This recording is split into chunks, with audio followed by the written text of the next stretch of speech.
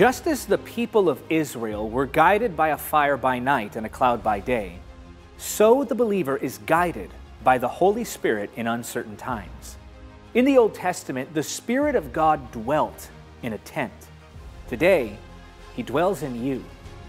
Don't you realize that your body is the temple of the Holy Spirit, who lives in you and was given to you by God? You do not belong to yourself.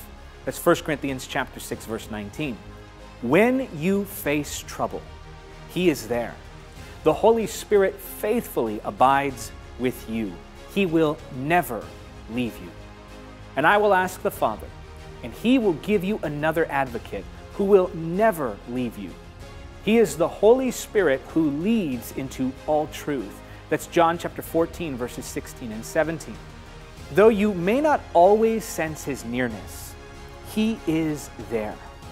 Though others might abandon you, He is there. Though you feel alone at times, He is there. He is always there. At one point or another, all of us will face the night.